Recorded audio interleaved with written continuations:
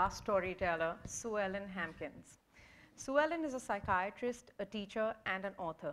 She is Assistant Director of the Center of Counseling and Psychological Health at the University of Massachusetts-Amherst and the Adjunct Clinical Assistant Professor at Tufts University School of Medicine. SuEllen has a special interest in narrative psychiatry, college student mental health, and mother-daughter relationships. She has co-authored a book called The Mother-Daughter Project, which talks about how mothers and daughters can bond together and thrive through adolescence. Her most recent book, The Art of Narrative Psychiatry, brings alive the use of narrative practices in the context of psychiatry. Today, at a room full of stories, SuEllen will be sharing with us creative and emotionally attuned ways to cultivate and document narratives of strength and meaning in initial psychiatric consultations, and creating collaborative treatment plans that honor the person's vision and values. SuEllen, it's a pleasure to have you with us. Thank you. So it's really an honor to be here, and I want to especially thank everyone from Ummeed for inviting me and making me feel so welcome, and also a special thanks to Peggy Sachs, without whom I wouldn't be here either. So I'm going to be talking today about initial psychiatric consultation, and I've chosen to share a story with you of someone who's dealing with some really pretty severe and worrisome problems, to really show how we can use narrative practices and remain in a influential but decentered position even when people are facing really serious kinds of problems. So what I'd like to do is introduce you first of all to Martin Smith. This is a pseudonym. So Martin arrived in my office in October 2014, 2 years ago. He's an 18-year-old European-American man, had short blonde hair. He's about 5'9", and he kind of shook my hand very firmly and sat down and was drumming his fingers on his legs when he first came in. And he'd been referred to me by one of the psychotherapists at the college counseling service where I work. So currently I work at the University of Massachusetts, a university of 28,000 students, and I'm one of the psychiatrists there working with students in the Student Counseling Center. That therapist was worried because Martin was hitting and cutting himself, at times became overcome with anger, and was having violent fantasies about maiming or killing other people and himself. So she was pretty worried about him. So Martin's in my office kind of looking around, kind of looking kind of wary, and I kind of felt, a clench in my own gut, because I'm like, ugh. Not only am I thinking, how can I be helpful to Martin, I'm also thinking about those 28,000 other students on the campus, especially in light of these different kinds of campus shootings in the United States that have been happening. So I was especially grateful at this kind of a moment to have the support of narrative practices to help me out. So when I think about narrative psychiatry, it holds the same values as narrative therapy in terms of the way in which we experience our lives and identities through stories, and the power of meaning making in human experiences, the way in which meaning is made and stories arise in human relationships, and about power in those relationships as well. And it also is really paying attention to the way in which we're embodied creatures, and we all have biological strengths and vulnerabilities that also influence our experiences in the world.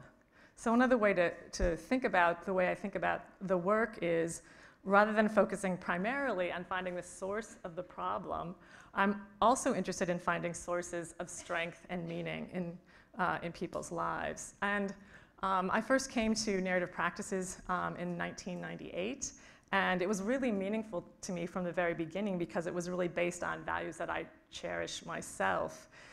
In particular, that it's deeply respectful of each person and their own vision and values, what they care about. It values working collaboratively with people in treatment.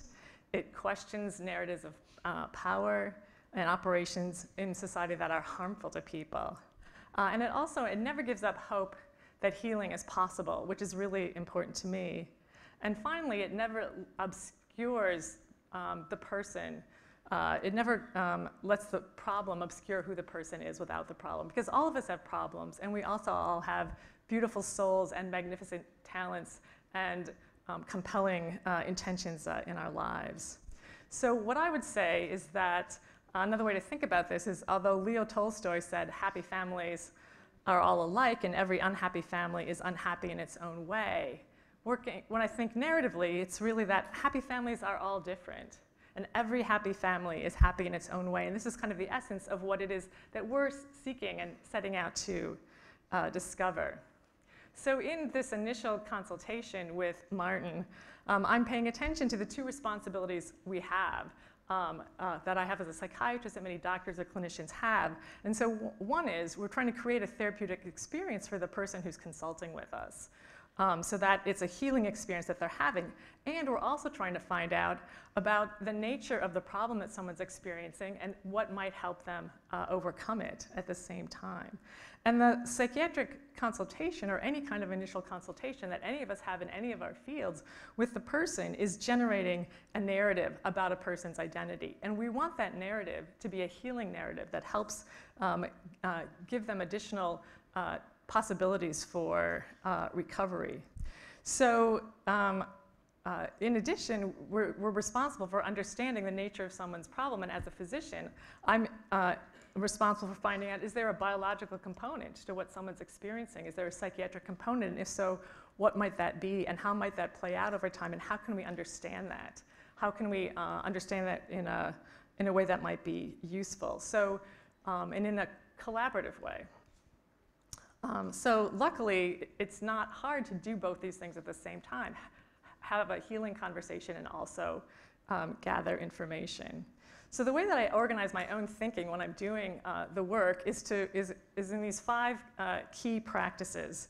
So the first one is focusing on connection and emotional attunement. And this is what I'm following every moment. I'm always paying attention to what's happening in terms of how someone is feeling, and do they feel me feeling them? Then I want to get to know the person without the problem. We've all talked about this, talking about, David and Lori talked about the wonderfulnesses of people. It's the same idea. It's what Scott was talking about, getting to know that person, what they care about, what's their vision of well-being, understanding their experience of the problem, seeing the problem in an externalized way, and then developing stories of strength and meaning, narratives of resiliency and deconstructing harmful stories. And then collaboratively considering next steps in light of what the person cares about. So this isn't at all linear in my mind. I'm kind of moving back and forth among all these different elements. And you can hear this in terms of my work with Martin today.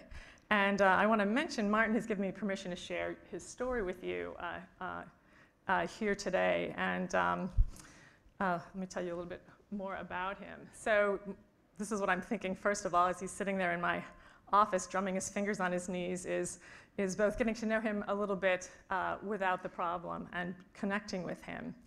And so he was a first-year student, so I could ask him what direction his studies were going in. And he said that he was majoring in English and film, and his intention was to become a novelist. That's what he really cared about, the direction he wanted to go in. And we could linger here a little bit and talk about himself as a writer, the kind of writing he was doing currently, and so on. So when we're working with someone who's dealing with these more severe problems, whether they're psychosis or threat of suicide or threat of violence, it's always important to get to know the person without the problem, but it's especially important in these contexts because it always provides the foundation and the frame from which we're going to stand on to help cultivate and move in directions that are going to be more preferred for that person. So then I moved on to ask him about what his hopes were for our first meeting. And he says, I'm hoping you can tell me what to do with my meds and to find a solution for the issues I've been dealing with. I've been using Celexa 20 milligrams since July in the hopes it could mitigate my depression. So he makes this particular statement, and I'm thinking, okay, I'm going to use the statement of position map to help me understand how he's thinking about the problem. So when we're externalizing and taking a position on the problem, we want to get an externalized and experienced near description of the problem, understand the problem's operations and effects, and then compare those operations and effects with the person's own goals and values. So with Martin, I hear he's already has an externalized way that he's referring to the problem. He used the word depression. So I ask him, what's the depression like for him? What he says is, well, usually it's apathy and hopelessness, but now I'm also having anger issues. I'm concerned that the medicine is lowering my inhibitions and my anger is out of proportion to the situations that I'm facing. I say, I'd like to understand more what your experience is of the depression and anger. So we mentioned anger also, and I'm bringing that into our conversation. So he says, with the anger, with the depression, it's as if I'm on a boat, sometimes just ordinarily riding the waves, but sometimes I get caught in a storm and I get tossed out of the boat. And you can hear him as a writer developing a very rich metaphor here about the boat. He says, I struggle to stay above the surface, desperately clinging to sanity, and all there's darkness and apathy. If I slip below, I don't care about anything at all. When I'm struggling for the surface, it's all despair and pain, but when I give up the struggle, it's numbing. This past spring, I had good friends, good work, things I enjoyed, but the depression and anger could still be overpowering. That was the first time I engaged in self-harm, hitting myself, hitting the wall, cutting myself to get some relief. He goes on to say, I've always done martial arts. I found that hitting my hands against hard objects deadens the nerves and gives me relief. I take this opportunity at this moment to ask him about suicide, since it had been something that was mentioned. And he says, I have passing suicidal thoughts, but I know they are pointless and stupid. I would not actually do it. It would crush my parents. It's not an option for me.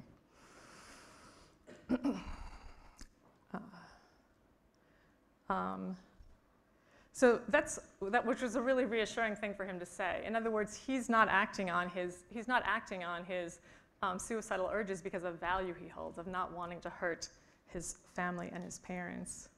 He goes on to say, when I get that overpowering anger, I have violent images of unleashing my martial arts capabilities against someone, even someone who's just mildly irritating to me.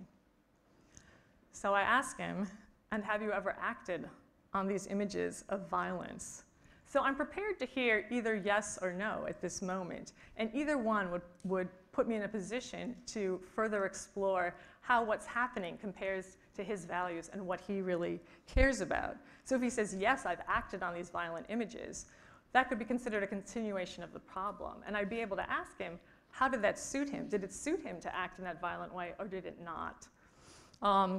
If he says no, I can ask him about why not, and what was he staying true to, and generate and move into a different kind of narrative, rather than the narrative of drowning under the depression and anger and sort of floundering and foundering in the water.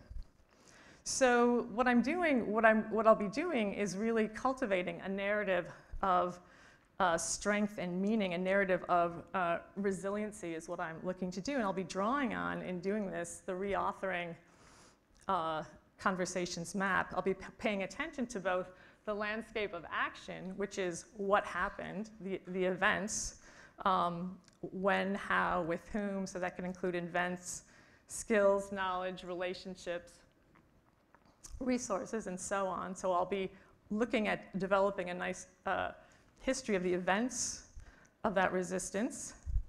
And then also the landscape of meaning, which is why, or the plot or theme that can connect those elements into a narrative. So if we think of a narrative, our events over time connected by a plot or theme.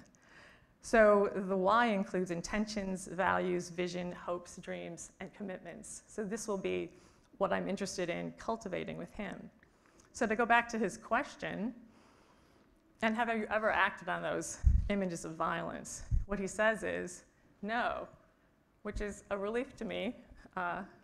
It's easier. So I go back to it and ask him, you've never acted on the violent urges.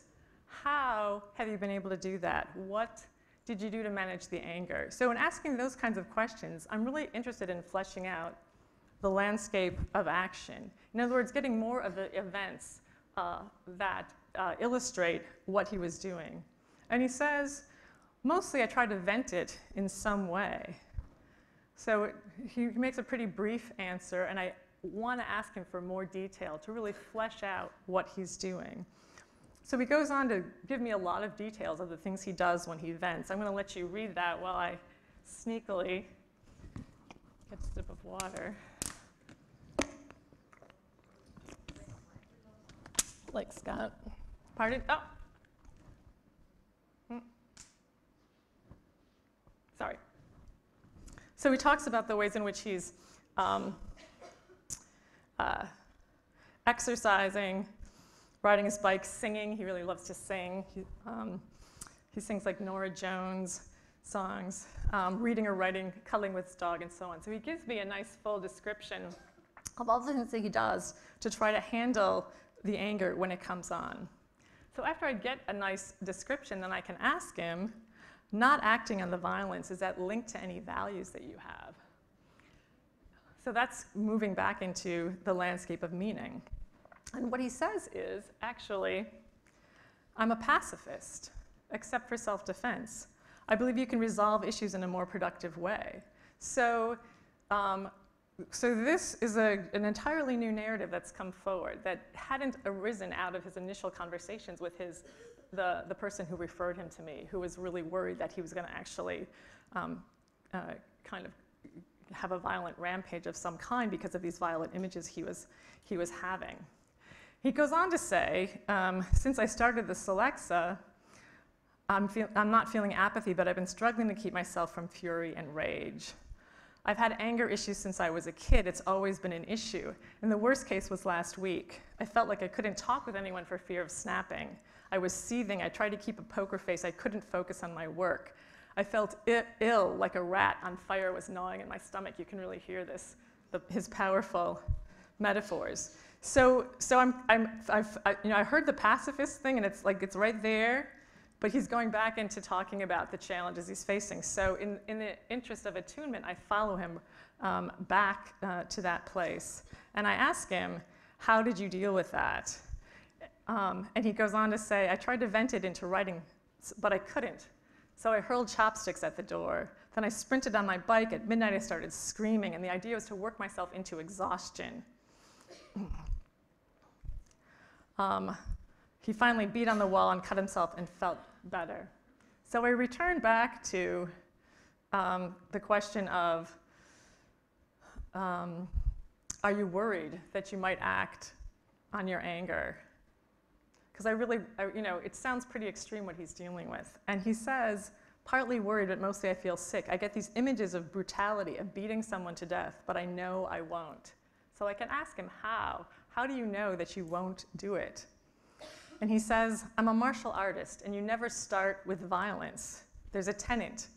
If you're in a violent situation, you can run away, do it. If you can't run away, injure the person. If you can't injure them, maim them. If you can't maim them, only as a last resort, kill them.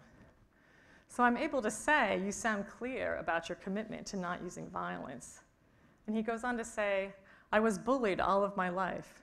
I was excluded and taunted. For years, there was a game at my school of throwing things at the back of my head like basketballs or other objects, but I responded with pacifism. And he says a bit more about that. I talk with him about these experiences. And I return to this question.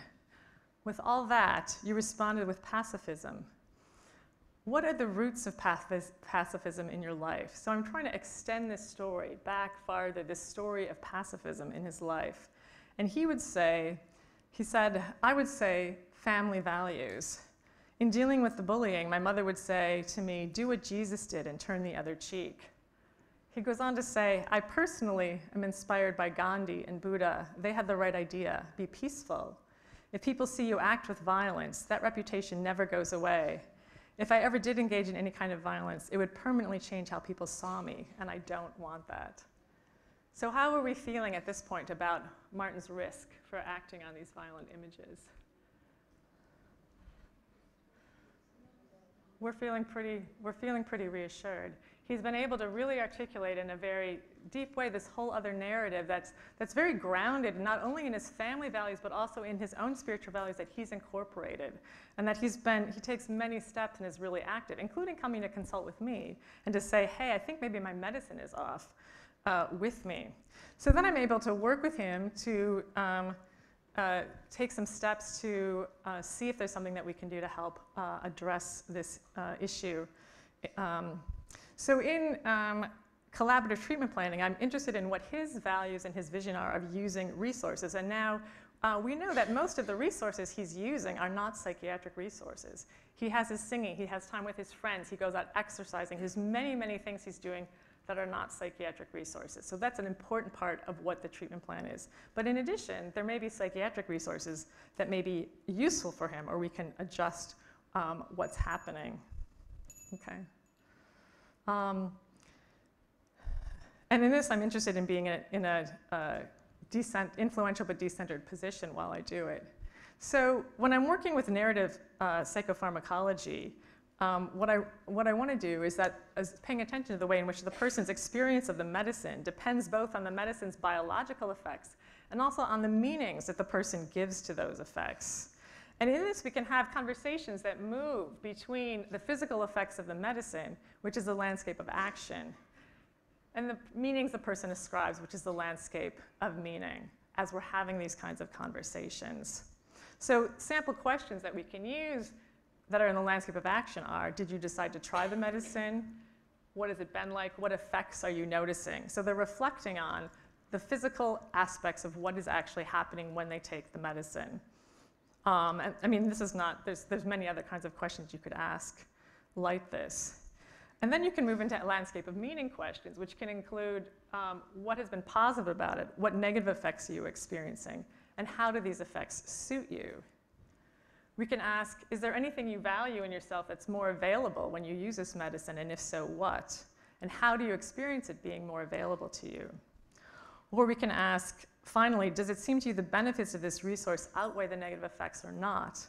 And what does your choice to use this resource say about what's important to you? And so resource can be medicine. It also can be psychotherapy. It also could be any resource that someone's using. You can ask these same kind of questions.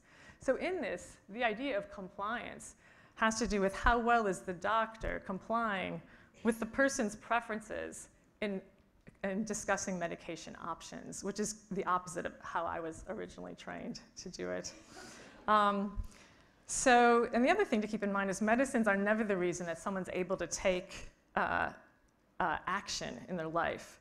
Their ability to take action is always due to their own talents, abilities, and resources. The medicine might make those things more available, but Martin being able to be a great writer or be a committed pacifist has nothing to do with the medicine. The medicine might make those things more available, but they are not the cause or the reason. So Martin and I had a conversation about the medicine, and ultimately he decided to taper off the medicine altogether. And at a follow-up 2 weeks later, he said his anger was much better, but the depression was now worse, with low energy. He was finding comfort in continuing to sing and so on. He decided to just see how things went over the next few weeks. And then he came back and said it's even actually worse. And he wanted to try a different antidepressant because he was feeling so weighed down and he was having a hard time functioning. So we tried a different kind of antidepressant altogether. And he felt he had more access to, he had a decrease in the depression, apathy, and anger. So this new medicine actually decreased the anger along with the depression. And he was able to find that he also had access to joy and energy and motivation, and the violent images decreased, and he could have more access to the creative and playful parts of his personality. And so he ultimately recovered completely from the depression altogether, over the next 2 years. So, oops, I lost my place. Oh, and he made a really warm circle of friends, and continued to develop as a writer. And his circle of friends had these fun traditions that they had. So, for example, the last time I met with him was on a Friday, and he came in wearing this really, dashing fedora. And, I commented on his hat that he was wearing. He's like, oh, yes, well, we have this tradition called Fedora Fridays. And every Friday, me and my friends all wear fedoras. So that's really a Martin's story as a way of illustrating how using narrative practices to bring forward these alternative stories of what people really care about their own moral and ethical stance, can be really powerful when they're facing these really more extreme kinds of problems. So in summary, really what we're doing in narrative practice in general, and narrative psychiatry, is cultivating narratives of resiliency. We're really noticing, even when the problem seems to dominate the whole person, that we can help the person grow and cultivate. And so even if the problem remains really active, the person can still flourish and grow and hopefully ultimately really become more fully embody their own vision and values of what they want their lives to be like. So thank you.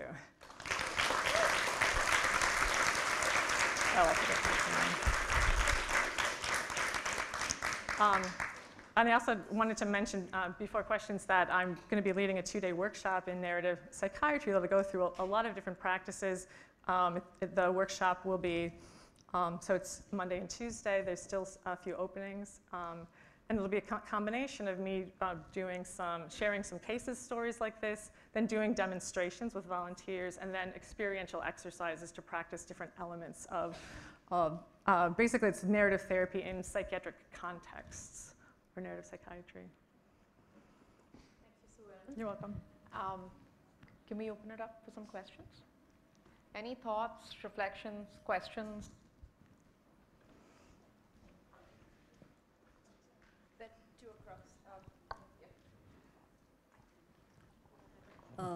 I just wanted to thank you. We are very new in narrative therapy. So kind of, we were trying to get on it, and we were a little lost, but you walked us through so beautifully. It would have been better if your session was the first session, but really thank you, and it made sense, a lot of sense, and now we can also go back and understand a lot of more concepts too. Oh, great! Thank you. I'm glad it made it make sense. Mm-hmm. Hello. Yeah. Usually, people who have psychiatric illnesses, they resist themselves to go to a psychiatrist, and they feel they are normal. So, does this therapy happen with the caretaker initially, and then bring the patient to the, because from what I've seen a little bit personally, they refuse to go to a doctor or a psychiatrist, and especially over here with the taboo that, you know, if you... Right, when there's more of a taboo, yes. People don't want to go because of stigma. Yeah, and even I think in India there is a lot of stigma to go to a psychiatrist. Of course, now there is still... So does this therapy even work with the family first and then, you know, get the patient involved or something? Yeah, whatever is going to be most helpful for the person. So if the person themselves doesn't want to come into therapy, you can work with family. I've worked with parents who are talking about even their young adult who might need help. Sometimes the most compelling way to get someone in is to say your parents are worried, and it would ease their mind if you would come in and have a conversation. So out of compassion for your parents, would you be willing to come, you know, and have a conversation? And usually once someone's in the room, then the conversation starts with what they care about, the person without the problem, what they're interested in, and they can, you know, begin with that. And then you can talk about, when you stay with an experience near description of the problem might be not that they're hearing voices or that they're terribly depressed, but that their parents are worried about them and are bothering them all the time. That might be the problem. And so then that's where you start. Oh, well, what's happening with that? And is there something that we can do about that if that's what the problem is from someone's own point of view? So that would be the way I would work with that kind of situation. Stay in a very experience near description of the problem and kind of move in that way. That's very much like what the physical therapist talked about. I'm sorry, I forgot. I don't know where she is. Yes, about the child who didn't want to do the exercises for the hand, but when talked about, well, what would make your mother happy if I made progress? And so then was motivated. So it would be a similar sort of idea. Mm-hmm. Yeah. So I was, firstly, SuEllen, thank you so much. And I want to say that I decided to learn about narrative practices because of your book. So that was a great beginning. And I actually was wondering about how much a part of psychiatric or medical practice, narrative therapy or narrative practices have, how much of that has entered the mainstream psychiatry, and you know, in terms of training, CMEs, do you see invitations to this way of thinking and engaging with patients happening more? Is there a movement towards that? Well, it's a very young embryonic movement, I guess I would say. I mean, I've done trainings myself that have included CMEs in the United States. I mean, usually when psychiatrists are exposed to these ideas, when I do training, they're very enthusiastic about it, actually. But they're in the kind of broader, like at the American Psychiatric Association, I've done presentations there, but they haven't always accepted my proposals. There's been a bit of a movement in psychiatry of something called positive psychiatry, which narrative could really be, you know, sort of a part of. So I'm interested in trying to, you know, sort of make headway. People are reading my book and starting to incorporate some of the ideas. It's called The Art of Narrative Psychiatry. It's published by Oxford in 2013. So I think there's a bit of movement. I mean, the great thing about working this way is not only do the people who consult with us love working this way, it makes the work so much easier. You're always focusing on what's positive, on the small developments and the exceptions, and on people's values in their lives. And so I feel so much less tired and burnt out. Even when I'm working with people with tremendously difficult problems, I'm always focusing on the steps that they're taking, even if they're tiny, or the steps they're thinking they might possibly be able to take, and the history of that hope in their lives. So it's positive, but I wouldn't say there's like, I'm trying to be a little wedge. I'm a little wedge in the field of psychiatry. Okay, one last question. Sorry. Yeah. Hi. There was one question. I've been using drama and movement. That's pretty much the Sesame approach, which allows for narratives. And when I did use it with a population who were experiencing schizophrenia, there was one internal supervisor asking me, that's myself, are we aiding the fantasy in the narrative? What is that thin line? Where are we allowing for it? Of course, yes, there is a narrative. Yes, there are angels. The government is taking over. Yes, there are lovely stories and narratives that are on the imaginative spaces. But my only question is it a platform for them to experience that? Or is it aiding to the psychosis? That's a great question about, I was trained in the same way, that don't go into the psychotic material. So, but what I've really found is that you're holding those problem stories in a way that you're deconstructing them. So you can have that complex relationship. In other words, if someone, say, is hearing a voice, it can be, well, what is the voice saying? Because first of all, they're living with us all the time, so you want to really understand their felt experience by asking them what's happening.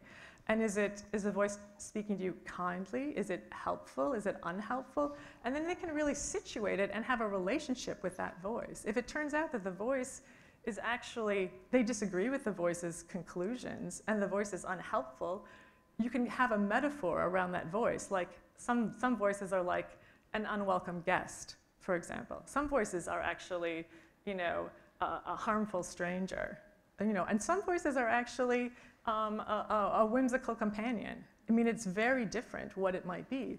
And then once they've made a decision about what their relationship with is, or paranoid ideas, paranoia can be externalized, and then is it helpful or unhelpful? And people can have a relationship to it. So then if that unhelpful voice or unhelpful idea of paranoia, you can deconstruct its operations. When is it likely to show up? What does it say? And how do you want to relate to it? And so it allows it to be contextualized and circumscribed, and they can have a different relationship to it. And so it's actually been incredibly empowering. for people to do that. So it doesn't in any way, I have never found that it actually increases the psychosis at all. What it does is it engages the person's observational skills in looking at it. You're enhancing what I'm always trying to do is distinguish the person's own values and intentions for their life from the values and intentions of the problem for their life, whether or not it's psychosis or something else.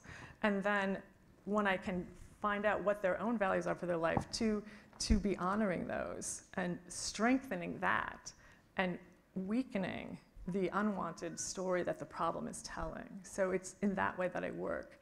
I mean, it's like when we work in narratively, like, I can't remember who said it, but like not all stories are equal. The important stories, the stories you want to prioritize are those that have to do with the person's own values and intentions and life commitments and life purposes. And whatever stories the problem is generating, or stories that support the problem, those we're demoting those stories to lesser status. Thank you. So, thank you very much. Yeah, thank you very much.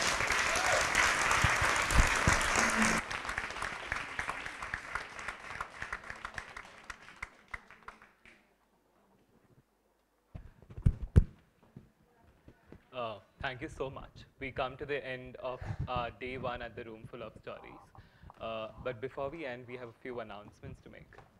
Well, those of you who've registered for the dinner tonight, just want to reconfirm that it's called the Hotel Marine Plaza. So if you all can, be there by about 7:30, that would be great.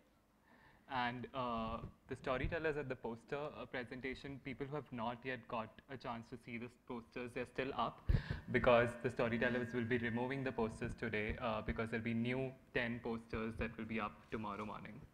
So in case if you want to catch up with it. And thank you to every one of you sitting here for making this day special for us, to all the storytellers, all the authors of the posters, as well as everyone attending. Thank you. And we'll see you tomorrow at 10.